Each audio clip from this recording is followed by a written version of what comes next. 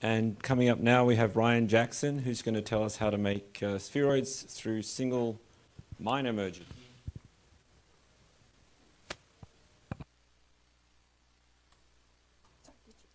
Is that yours? Yeah, sorry. Is that all right?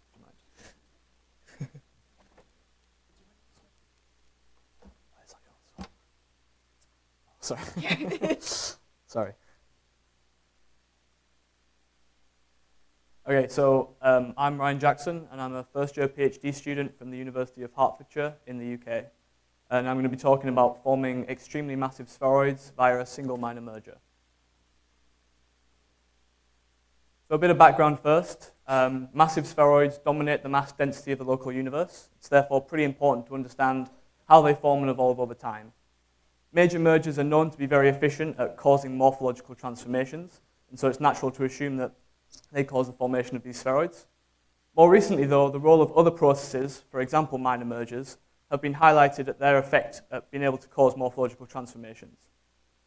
Beyond the need of the luminosity function, extremely massive spheroids typically have high ex-situ mass fractions. This is due to a rich merger history comprising of both major and minor mergers. However, in this study, we show a population of extremely massive spheroids that have low ex-situ mass fractions. So the question is, how do these galaxies form? To answer this question, we use Horizon AGN. Horizon AGN is a hydrodynamical cosmological simulation employing the Ramses AMR code. It simulates a 100 comegaparsec cubed volume with WMAP7 lambda CDM initial conditions.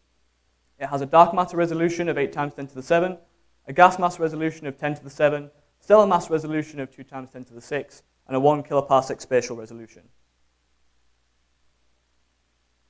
So where does this sample come from? Well, this very colorful plot over here, if I can, that one.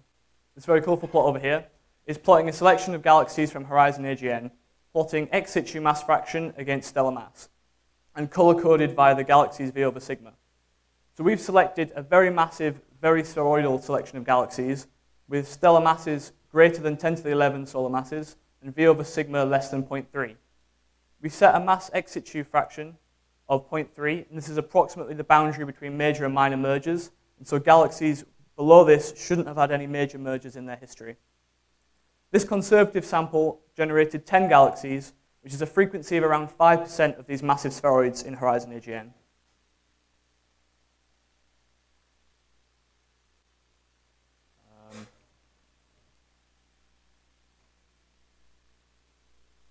So what does this galaxy sample look like? Well, this is some mock GRI images of the galaxies at redshift 0. It's the final state of these galaxies after the merger has taken place, and you can see that these are all spheroids. These two plots here show before and after. This is the before image, and you can see a disk and the satellite here, and this is the spheroid that's produced after the merger. So what does these mergers look like when they're going on?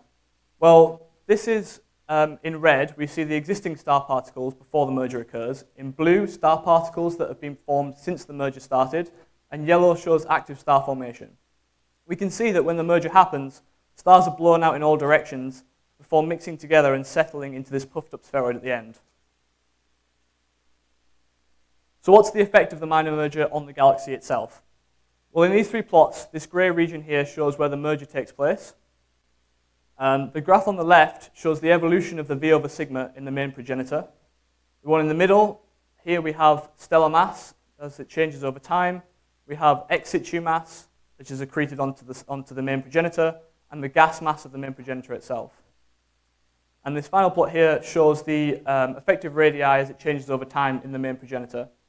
In all of our galaxies, we see a catastrophic change in V over sigma that is permanent after the merger has taken place. And it takes place on the order of a few hundred megayears. This is followed by a sustained period of significant star formation, and unlike in minor merger-triggered disk instabilities, we find that these galaxies don't contract. They actually continue to increase in size and in mass. So what properties do these remnants have? This table just shows a couple of properties of the remnant of the spheroid at the end. We can see here the mass of the spheroid divided by the mass of the progenitor that formed it, and we can see that in all cases these spheroids are much larger than their initial progenitors. They all have very low V over sigma, as we expect.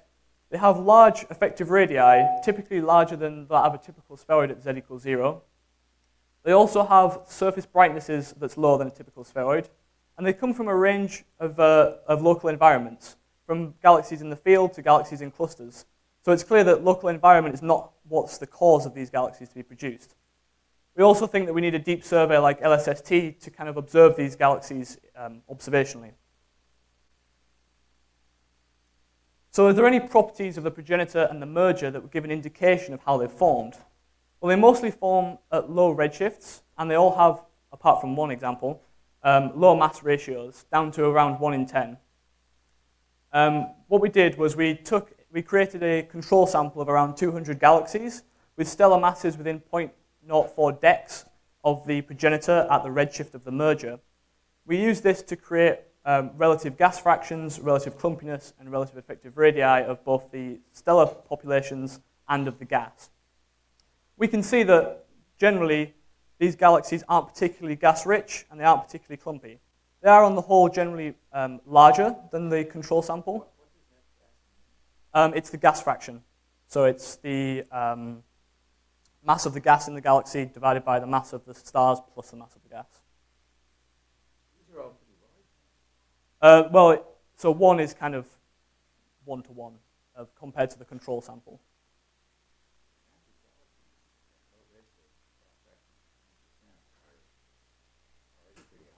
Yeah, I mean, this is... No, so what this is basically the relative gas fraction. So it's the gas fraction of a galaxy in our sample divided by the gas fraction of the average of the control sample. So 1 would be the same as the average of the control sample. So it's the same with the clumpiness. They are larger on average than the control sample, and similar for the gas radius. We then did the relative star formation rates of these galaxies when they're undergoing the mergers, and we can see that they have very enhanced star formation when the merger is taking place, which might be a way to detect these observationally.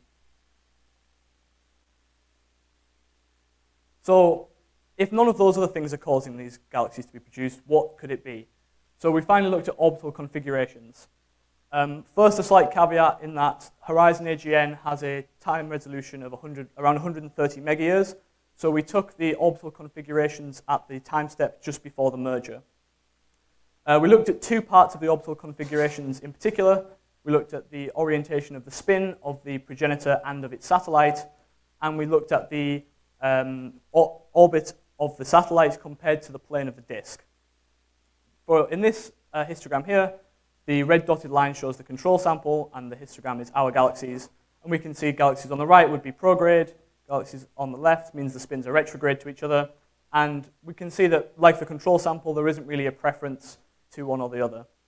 However, when we look at how the galaxies orbit around, how the satellites orbit around the galaxy, we can see that they definitely prefer to be coplanar to the disk, either prograde or retrograde.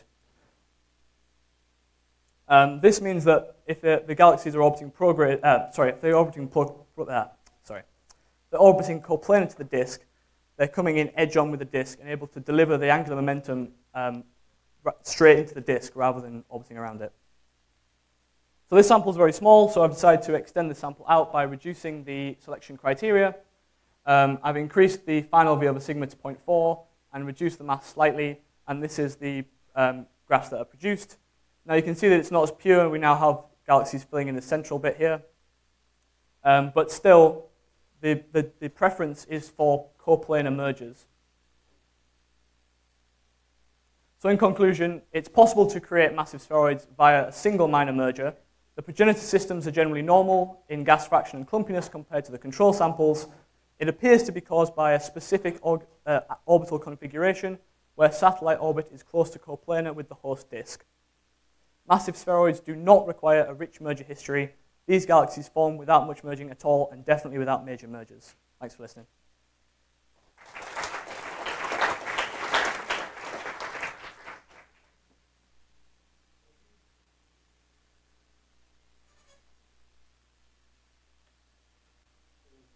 Number density or relative number density, I think you said that, but the fraction of this? Yeah, of this so form like this? it's about, if you take the massive spheroids, so anything above 10 to the 11, it's about 5% of those galaxies. That's the strict selection criteria. So if I'm going to investigate this further, but relaxing the criteria slightly, this is now a sample of 200 galaxies. So it might be more than 5%, but 5% is what we're saying at the moment, for sure.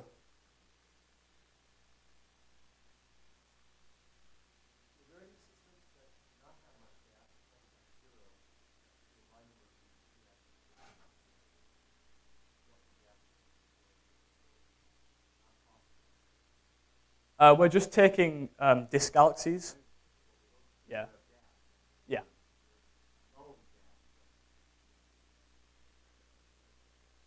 I'm not sure, but that's something I could look at.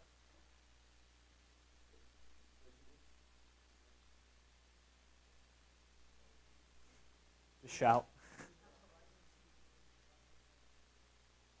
Yes, that exists, yeah. I don't know. I haven't used Horizon No AGN. I've only used this one. Sure. So we're actually looking at whether the AGN is particularly active now, before and after the merger, but that's something I'm currently looking at the moment. So in Horizon, without AGN, you don't have spheroids in Horizon.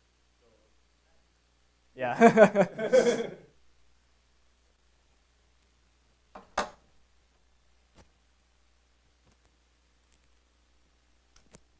let's thank Ryan one more time.